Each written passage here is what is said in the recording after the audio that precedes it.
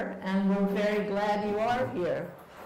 My name is Amy Ehrlich, and I'm on the OLLI Program Committee.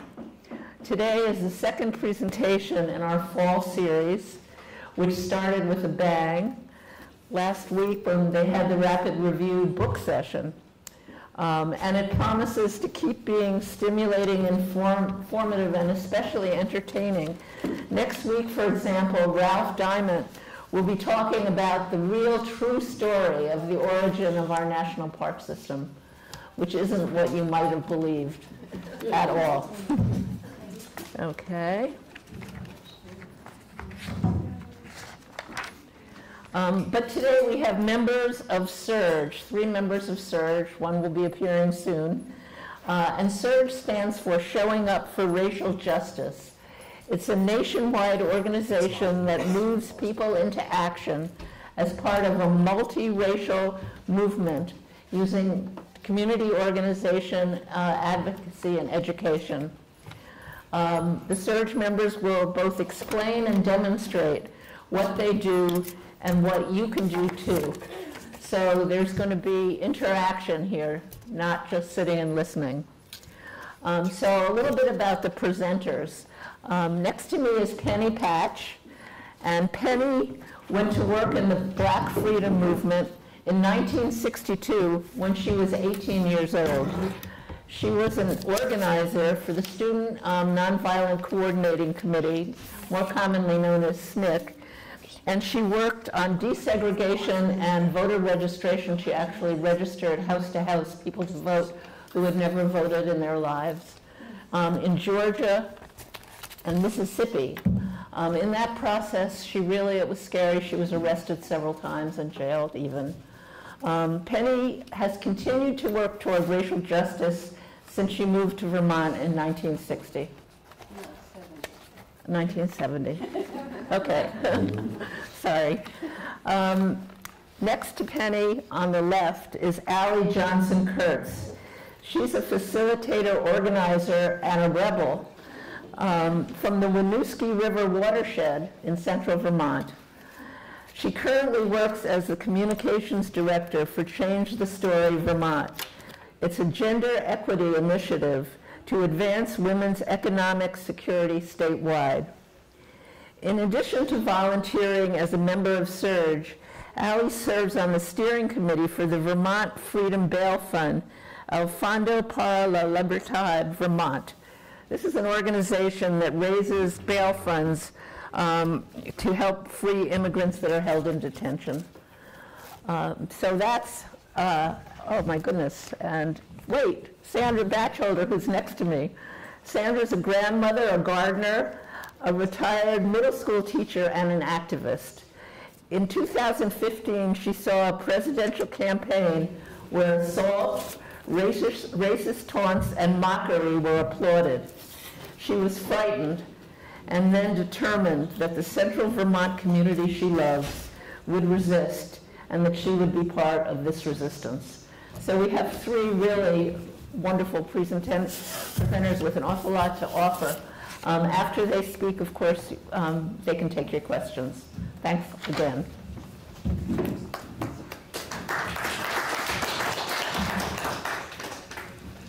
Thank you for having us. So I'd like to give you all an overview of Showing Up for Racial Justice, so that you can better understand the work that we do and know that you are invited into it in an ongoing way.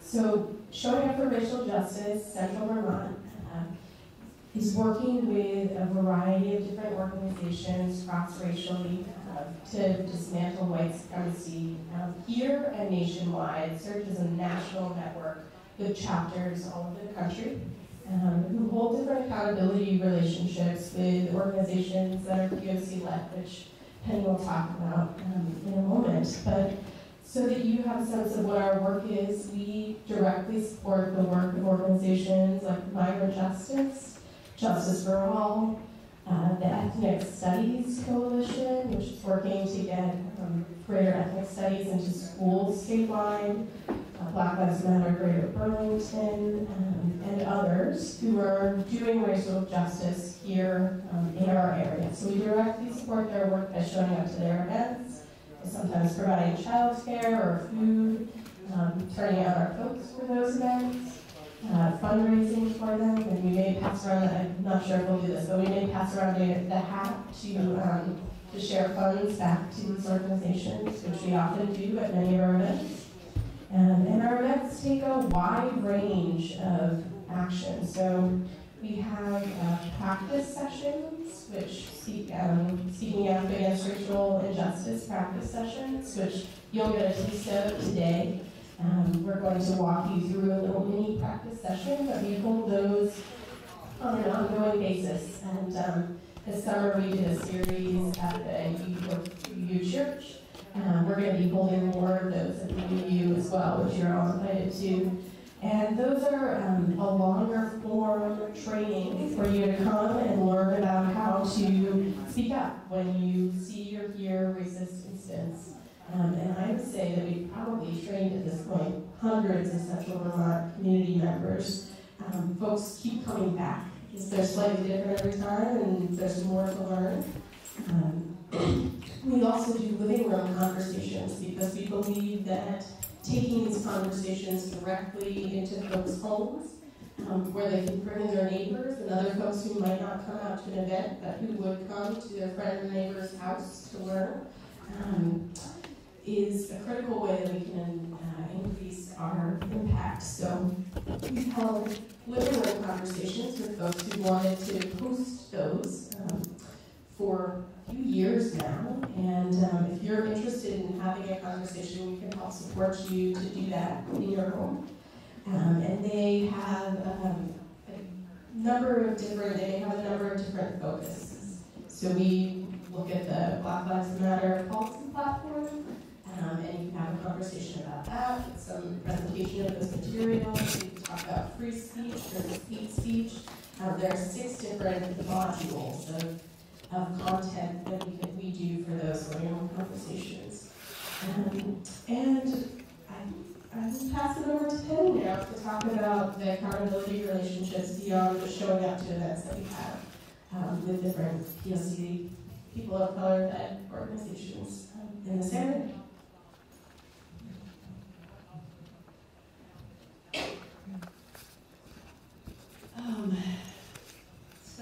So we're Surge's mission and ours is to, as white people, work within white communities to raise consciousness about racism.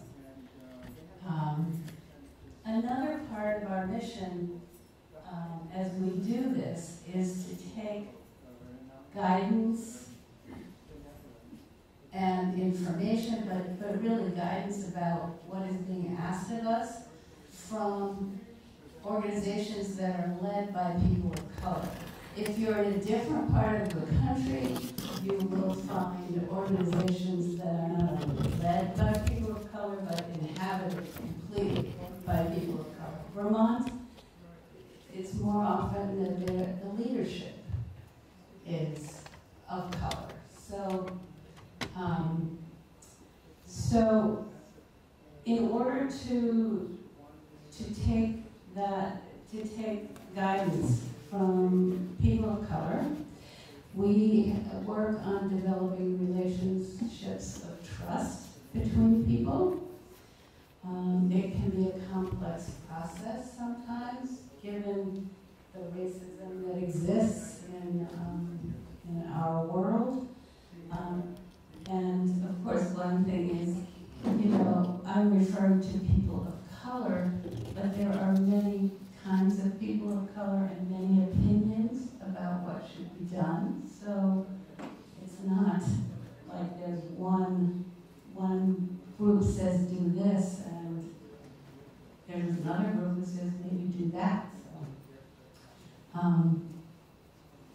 But as Amy said in my bio, between the ages of 18 and 22, back in the time of the Civil Rights Movement, I worked for SNCC, the Student Nonviolent Coordinating Committee, and this was a group almost entirely, the leadership was always black. Most of the people in our organization were black, and then there were always a very small number of white people who were a part of that. And it happened in my life that I got there at the right moment and participated in this. And so I had the experience of working with under brilliant black leadership, which I have found to be one of the great gifts of my life. And it's not something that is given or offered to all white people to experience. So I'm always grateful for that. I'm going to say a little more about the different organizations we support in the state. One is definitely migrant justice. My guess is any number of you in this room are aware of all the issues around immigration that are going on in the country now and in Vermont, and some of you are participating in mitigating and making change in that situation. So Migrant Justice is a dynamic 10-year-old group whose mission initially was to support and protect undocumented farm workers working on our Vermont dairy farms. Over time, they still do that, but they have also evolved into being an organization that's constantly advocating for farm workers that are being swept up by the Customs and Border Patrol. And that's happening, practically every week in this state now. 1 a week. 1 a week, yes. And sometimes there's been a particular focus on picking off leadership in migrant justice also. So we help publicize, circulate petitions, write to our Congress people, help make the whole issue public. We also contribute money to migrant justice. We participate in demonstrations. We have a listserv of about 250 people whom we can then notify that there's a demonstration in front of the ICE office building at so-and-so, at such a time on such and such a day, and we help get people there. We make phone calls. We also have collaborated together on film showings, mostly here in Montpelier. And, whoops, Prejudice fell down. Okay.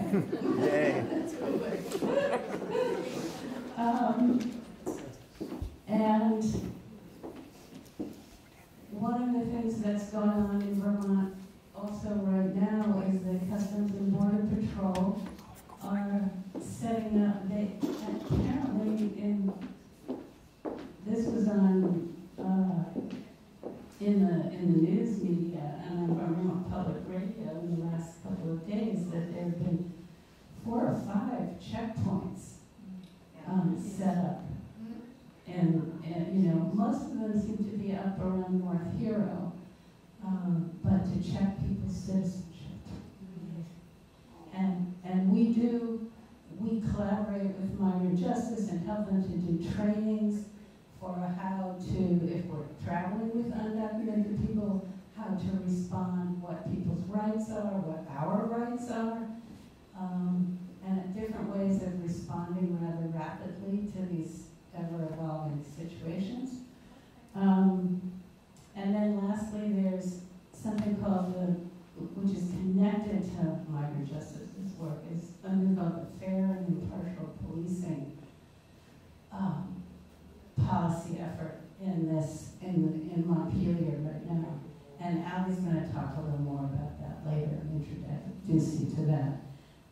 There's another organization called Justice for All, which primarily does work involving the criminal justice system in Vermont and law enforcement, and we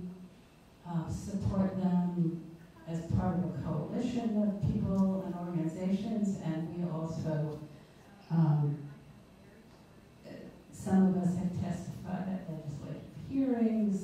We show up for events. We support every way we can. Last time, I'm going to say a word about the Ethnic Studies Coalition that just this year succeeded in passing a bill through the Vermont State Legislature that goes forward on this project of doing kind of two things in all of Vermont public schools, K through 12. One is do something that they've been trying to do people have been trying to do for decades, which is decrease the bias against students of color. And I'm going to add that this bill encompasses LGBTQ young people, also people with disabilities. So this is not only about color, it's about people who are marginalized and struggle. And they struggle, and the kids struggle in our school systems. And the various efforts to educate teachers, administrators have not been enough. So there's an effort there going forward, as well as to put into the curriculum more of the accurate history of our country and more about all the different ethnicities, the difficult history, all of these things that most of us, you and me, were not taught in school.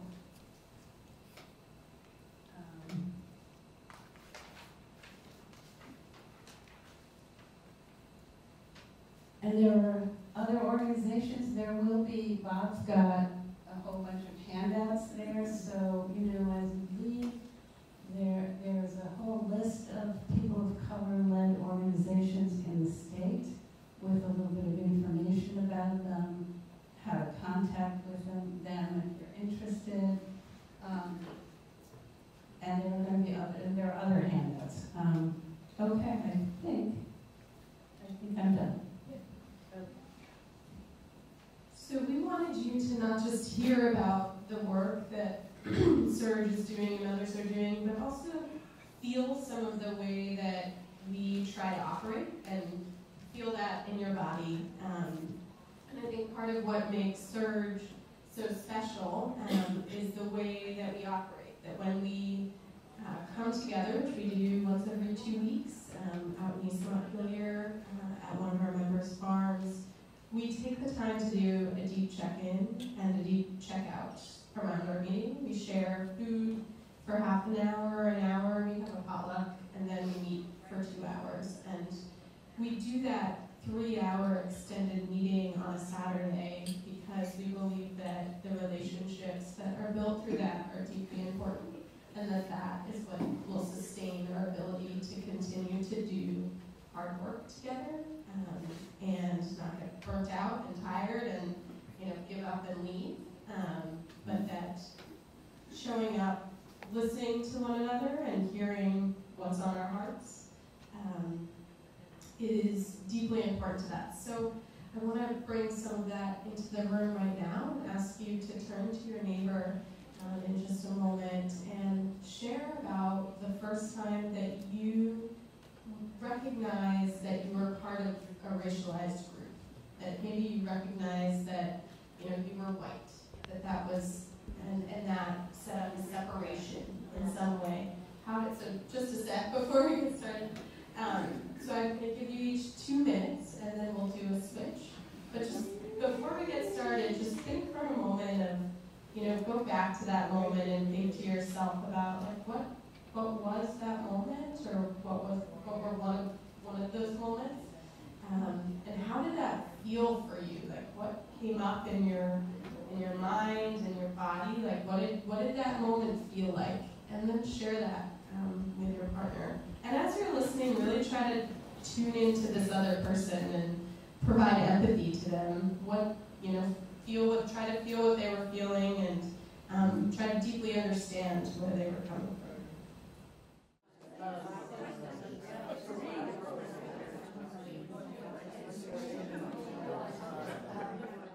For the folks who were just talking, let's wrap it up. And as the second person is talking, really take the time to key into what they're thinking and feeling and what came up for them.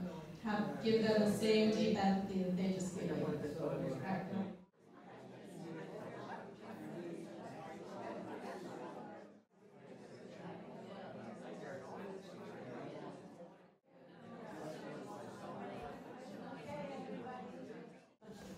I wanted to add something about what Ali said about a couple of things about our Central Vermont Surge Group.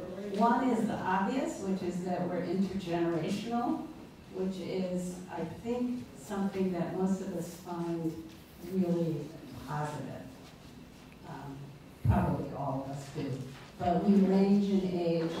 I mean, here we have 25 to 75. But we have all in between, too. Starting off presentations, we notice that actually the land that we're sitting on and the land that we have made our lives on was originally indigenous land. Now we're gonna do a little very shortened version of what you might experience if you came to a practice session and we run them at the UU Church. They'll be going once a month this winter, and it's called Speaking Up for Racial Justice. And we're going to do a little exercise which gives you a taste of what you'll be doing there. So the way this will work is we're going to get into groups of 3, and I'm going to actually ask you to turn your chairs toward one another so that in your little group of 3 you can all very easily make eye contact and your bodies are facing one another. And you can hold to do that for just a sec. So in that group of 3, you're each going to have a role, and those 3 roles are, let's wait to move until I'm done talking, but those 3 roles are a repeater, a responder, and an observer.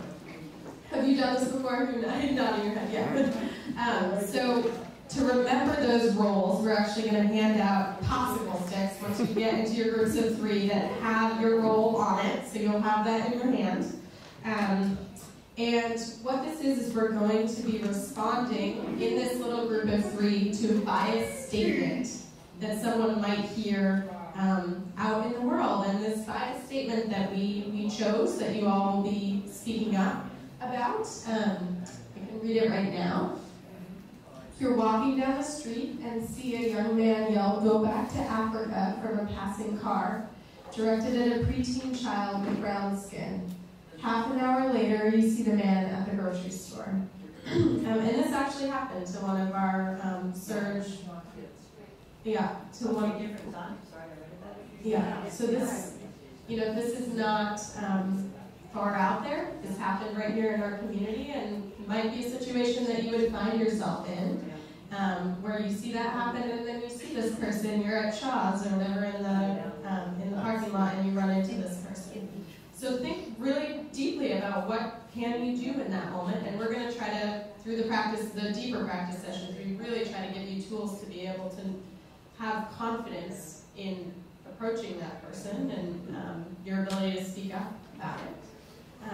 And in here, we're going to walk you through it in kind of a light version. But, so the repeater is going to repeat the bias statement. And the responder is going to use some tools that Penny's going to tell us about to formulate a response towards the person who said this, who you're seeing. And then the observer is going to remain silent, but notice what's happening. And we're going to give you, I think probably 3 minutes to do that interaction. Have the person say the bias statement, have the responder respond, have the observer observe, and then we're going to switch roles. So you'll get to go into each of the 3 roles throughout this exercise. So we'll do 3 minutes in each role. We're going to use this same bias statement for each time. So why don't you, I guess Penny should probably give you some tools to be able to respond first, and then we'll move our chairs and get into it. So,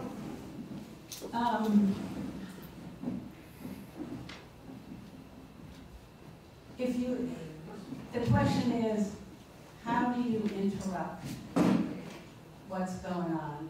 How do you also keep yourself safe, relatively speaking? And how can you have the most impact? So in this situation, you saw the situation happen, but there was absolutely no opportunity to do anything right then. So you couldn't interrupt it because the guy just drove on past. So the question is, what are you going to say when you see him in a grocery store? And there are different ways. There are different ways of doing that. You might want to ask him a question. Say, I saw this happen, and what was that for you? Why did you engage in that kind of activity? I don't know. Ask a question. That's in sort of the common language of today is called calling in. You know, not immediately going after somebody for what they're doing, but bringing them in, trying to bring them in to a conversation. And then another option is to also talk about, educate them about something. Probably not a 15-minute long discourse, but a short, give them a little bit of information which they might hear. And listen to what they say and reflect it possibly back to them again with another question.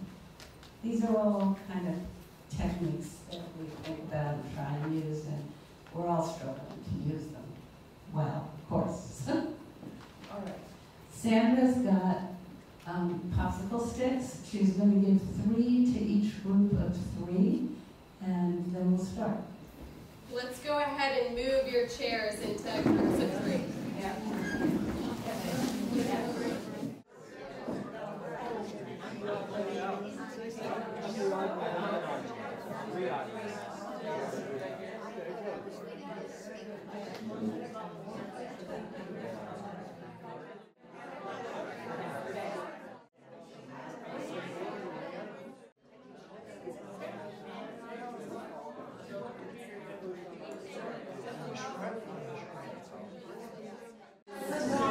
Can you just give me a thumbs up if in your group you have the correct 3 popsicle sticks? Just give me a thumbs up.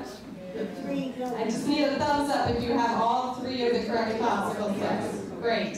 Okay, so there was a holder. Yeah, so I'm going to go over, now that you have them and you're in your group, I'm going to go over each of the roles. So if you have the repeater stick, raise your hands. Great. The repeater stick, who has the repeater? What do you think? You have the speaker. Okay, that's the repeater. The speaker and the repeater are the same thing. Great. Yep. So if you have speaker or repeater, you're going to be the role who will say the bias statement. So in this instance, you're going to kick it off by saying the bias thing, which in this case was go back to Africa. So as an individual, you are going to repeat that to begin the practice session. The responder then will be the person who formulates their response based on the tools that Penny gave you. You might ask a question, you might give that person some information, so you'll formulate your response. And finally, the holder or the observer or the listener, you might have some different words on your sticks, but all things that mean, watch what's going on and take some note about it. So I'm going to put 3 minutes on the clock, and whoever has the repeater stick and the speaker stick can begin with that. Are there any questions before I start? We've already done it, so we switch. We did it. Did every group already do one round? No, we didn't. We're close.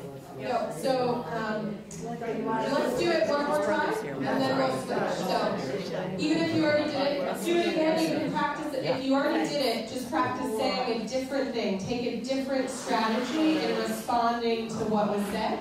So you can practice taking a different tack and see what happens.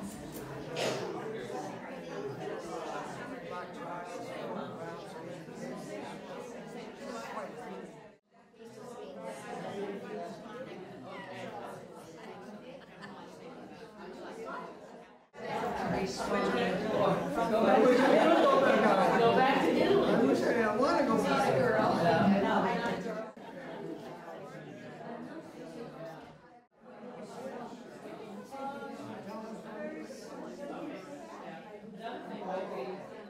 So we're going to switch roles, and for the third time, just make sure that you've done all 3 roles by the time we get there. So I'm going to put another 3 minutes on the clock. We're going to come back together, switch, and just make sure in that moment that you do the third role.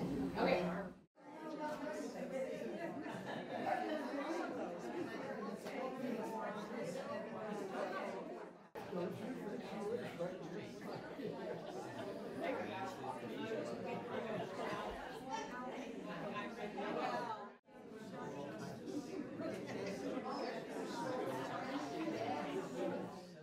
Take that possible stick, and we're going to put another 3 minutes on the clock.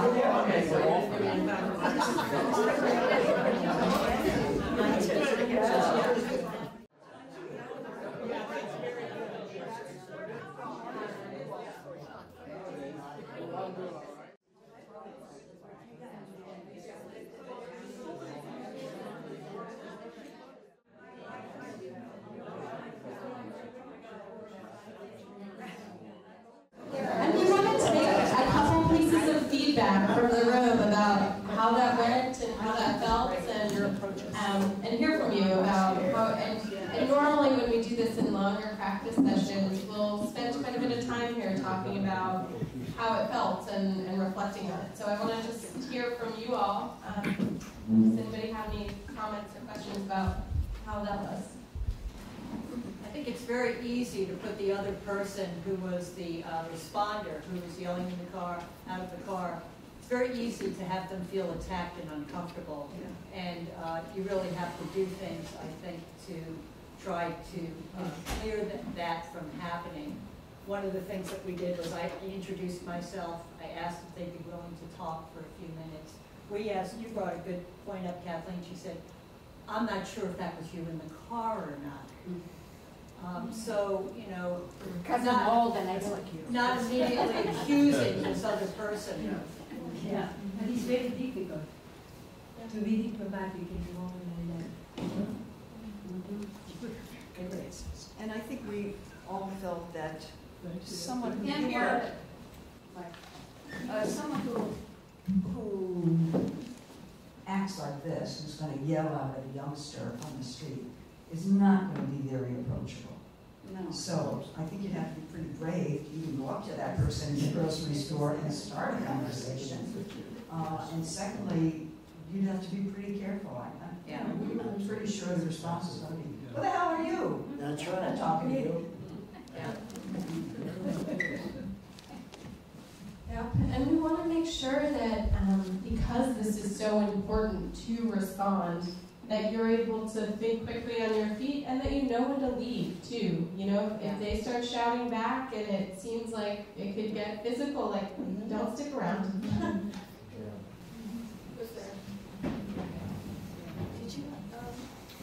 I just wanted to say that I think it's very important to avoid either anger or fear.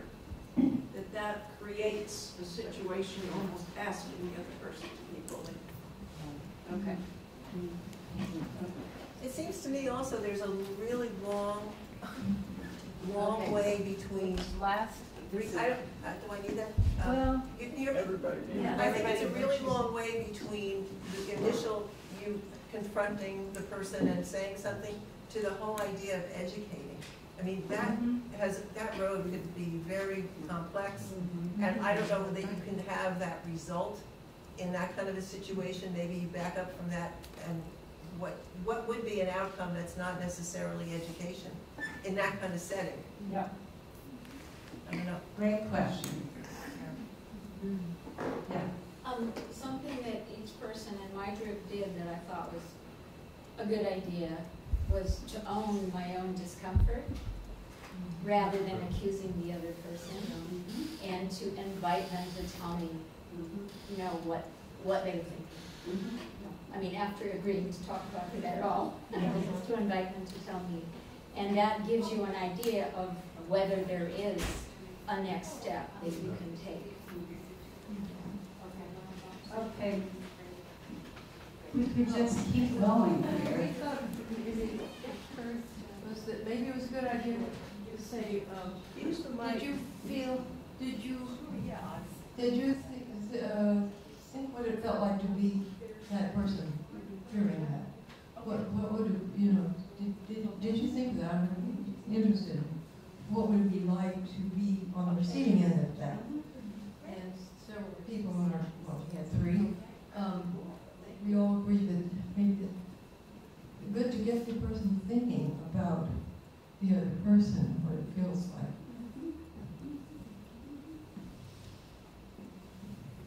And clearly we could go on. There's a great deal to think about in this sort of effort.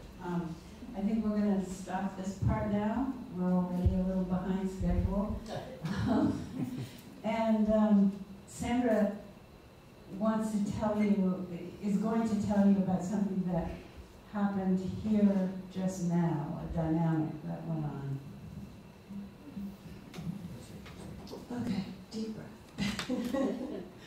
So we, of course, work to break down barriers to people being able to talk to each other.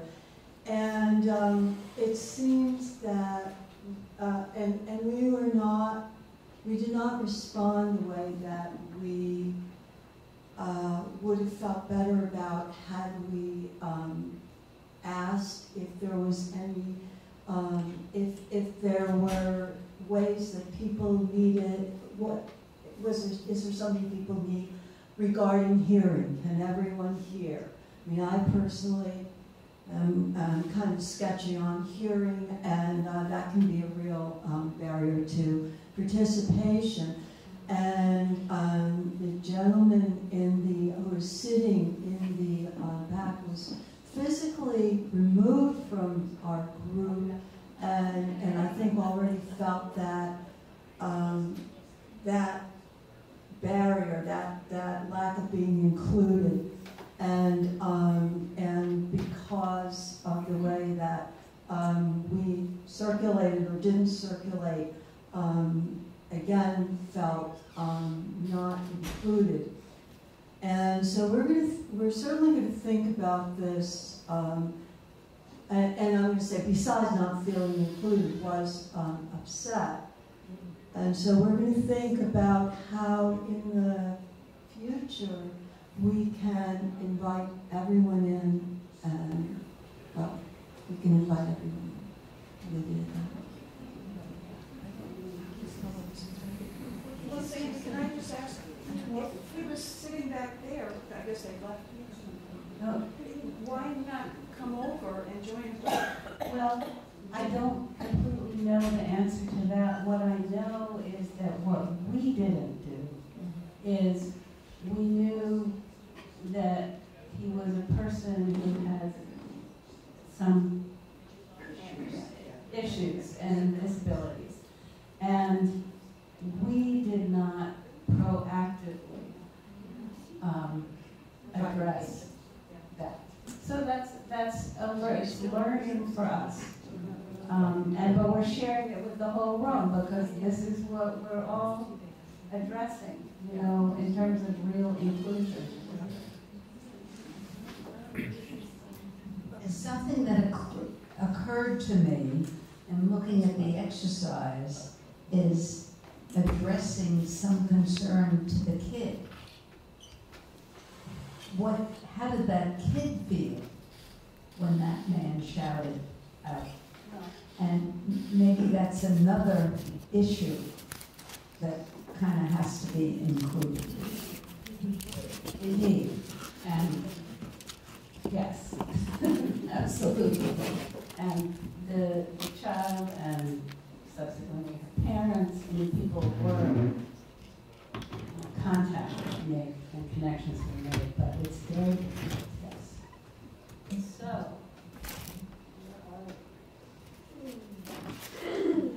questions? Right? Oh no, you're going to say a little bit about one more campaign that's going on in Montpelier now. And thank you for sticking with us through our little mini practice session. I know that it wasn't smooth for everybody, so I want to talk to you all about some work that Surge is doing in partnership with Migrant Justice here in Montpelier.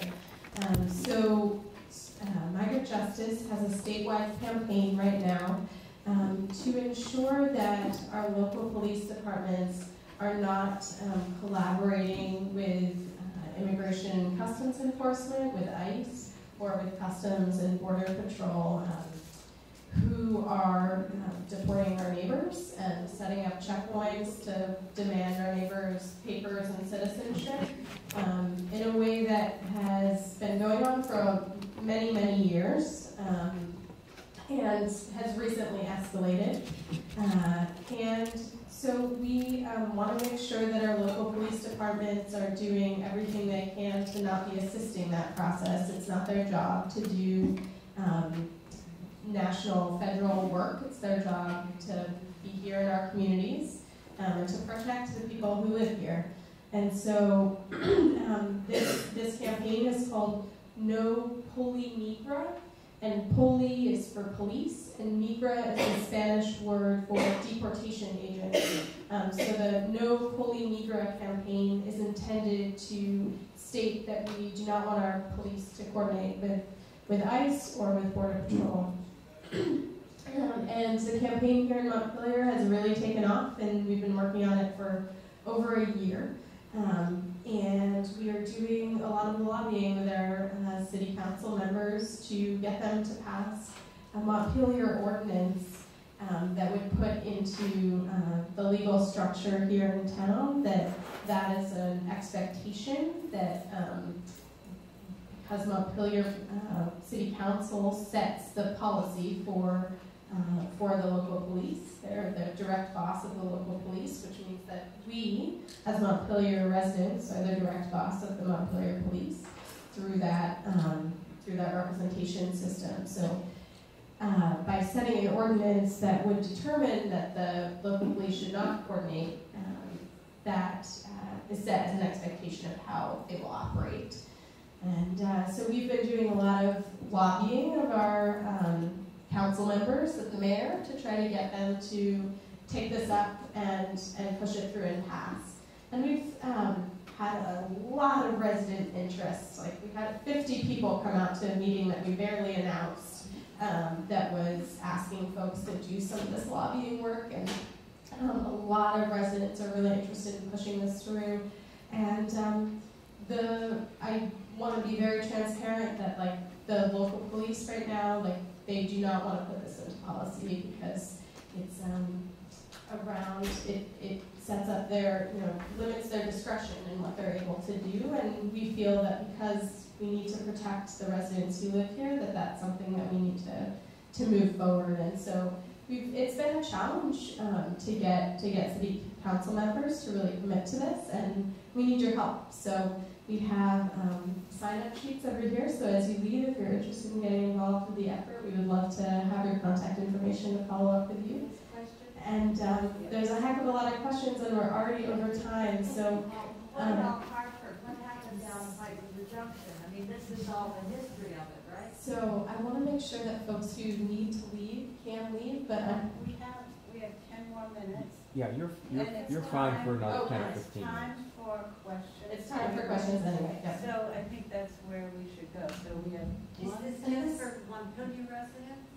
Yeah, so I wanna, let's open it up for questions. Maybe, Bob, if you could pass the mic around as people are asking questions. Sure. And I wanna just open this up, not just for questions about the No Bully Beaver campaign, although I welcome those, but also about the surge work as a whole and anything that you learned today, too. So we'll stick around maybe until... As long as you want. I mean, Yeah. Okay.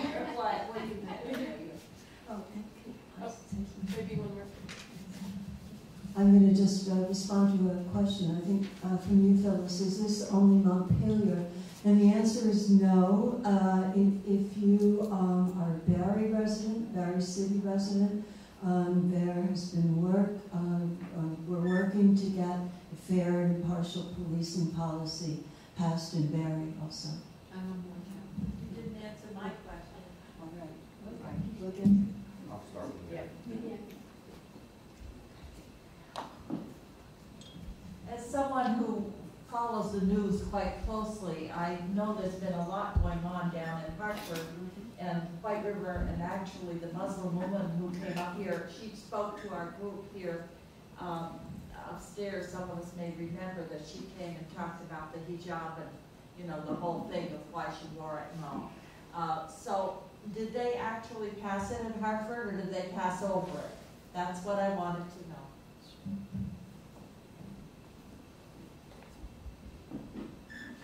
So as Penny mentioned, this is a statewide campaign and different towns are taking it up all over the state. Hartford is probably the furthest along of any of the towns. And their city council resisted, and they ended up putting it out to a vote to be taken by the town as a whole on town meeting day. So if you're interested in getting involved down there, there's a huge effort right now to educate the community in advance of that vote, which it's going to be an uphill battle, but I think that it's a winnable campaign, and yeah. So, and the woman who is leading on that campaign, her name is Esma El-Huni. She is a lovely dear person.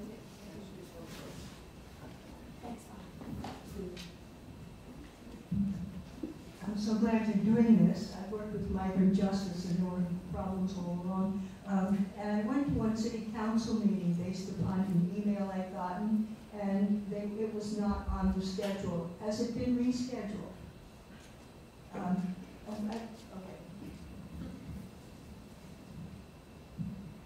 So we'll let you know when it is rescheduled. We don't have a date set right now. Yeah, and so we want to be able to take the time to really have one-on-one meetings with the counselors before we get to there. So we have met with all the counselors, but we feel that more of those one-on-one meetings are needed.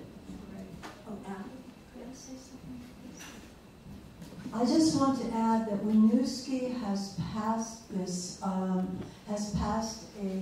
ordinance in their city for fair and impartial policing. So when we take it to our different towns, we refer to that policy and ask that the same policy or similar one be enacted in our communities.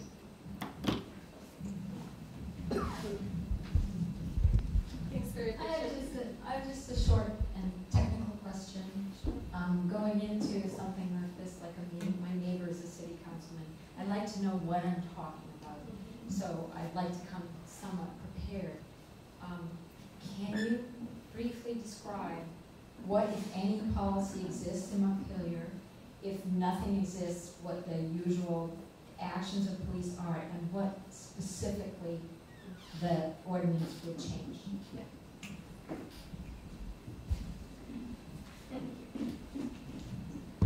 So I have a one-pager that I think you will be very interested in reading. I don't have one now, but if you give your email, I can send it to you. Yeah, so if you sign up over there. But I think that, the most important pieces to know are that Montpelier does have, they adopted the statewide fair and impartial policing policy. So in 2016, migrant justice was able to pass at the statewide level a fair and impartial policing policy that was one of the strongest in the nation. Really groundbreaking legislation. In 2017, the Vermont State Police came back and dismantled pieces of that. And then that weakened policy was supposed to be adopted statewide by every town. Many towns still are out of compliance with the law and have not yet adopted the statewide policy. But Montpelier has. So the problem here is that there are several loopholes in the current policy that need to be closed, and that's why we're advocating for the No Pulling Negro updated ordinance, is because we need a stronger policy than the statewide policy. And Winooski did close these loopholes, and so the really important ones to know are there are 4 main loopholes, and just make sure that I can remember all of them. But number 1, the current policy allows our Montpelier police station to be used as a holding cell.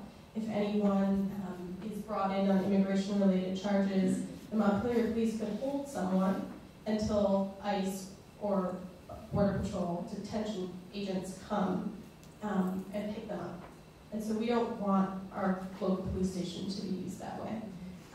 Right now, victims and witnesses of crimes are not protected. So for example, if someone who's undocumented sees a crime happen and they report it, as we would want them to be able to do, their undocumented status could be shared with immigration agents, which puts them at deep risk and puts our community at risk because people may not be reporting things that otherwise should be.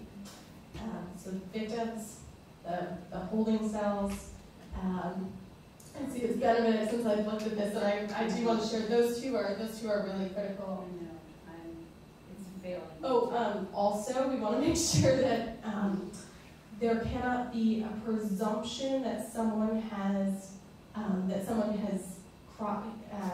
immigrated here illegally. That rather that to send someone to immigration agents, they would actually have to see evidence of border crossing, not just rely on essentially their assumption that someone had crossed a border, because that can open up all kinds of ways that people could be reported. Profiling. Yes. So we want to put into the ordinance that you would need to actually essentially see someone cross the border to be able to say that they were suspected of border crossing. And there's one more that I will send you on the one pager when I do. So yeah. Thank you. Yeah. Isn't there something in the law that if somebody commits a crime, that they have to report it to the, or is that part of the loophole thing? Not sure. Yeah, I'm not sure what you're talking about. Sorry.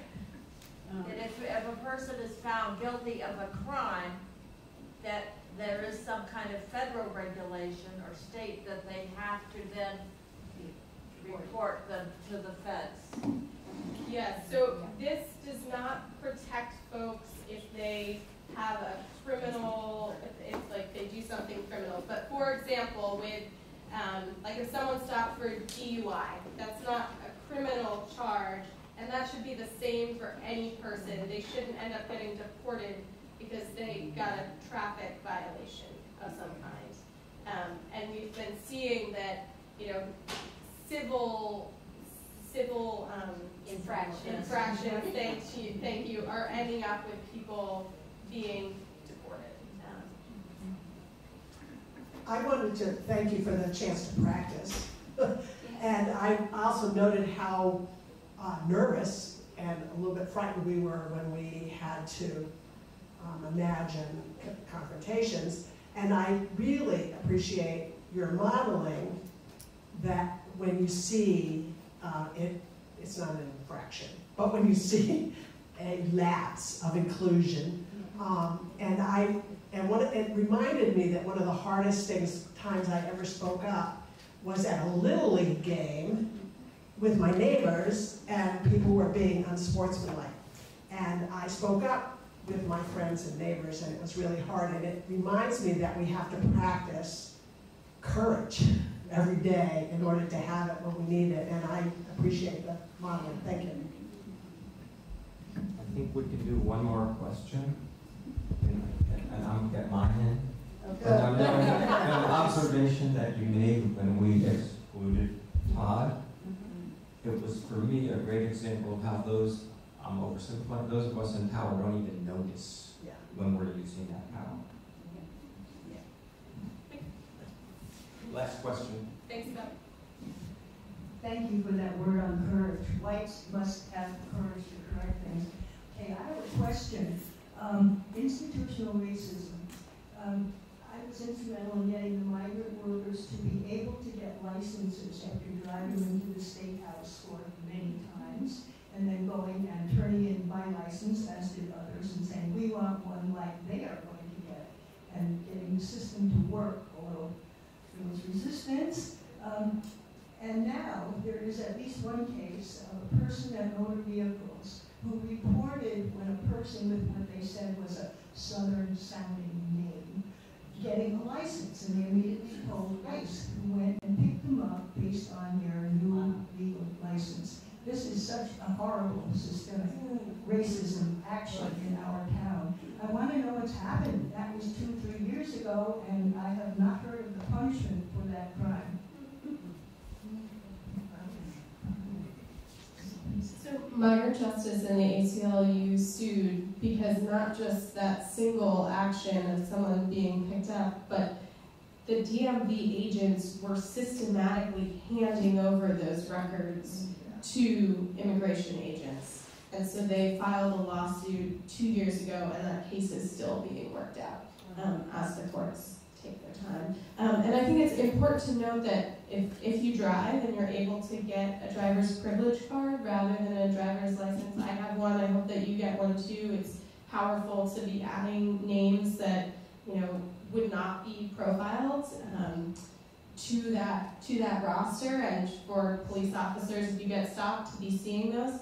My partner went to the DMV and asked for a driver's privilege card. My partner is white, and was issued a driver's license after checking the box for a driver's privilege card. So you do have to be quite diligent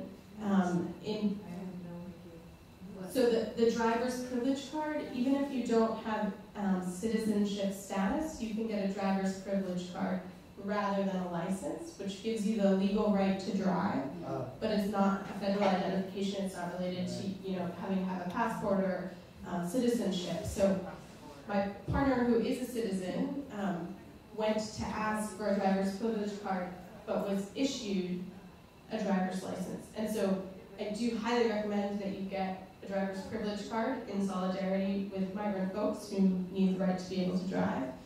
But you have to be very diligent when you go to the DMV to make sure that they give you the right thing, because even if you ask for a privilege card, they may see a white face and give you a license. And they also ask questions that aren't legal. They say, you must have your birth certificate, which is not true, because they try to give the runaround to anybody who's really trying to do that.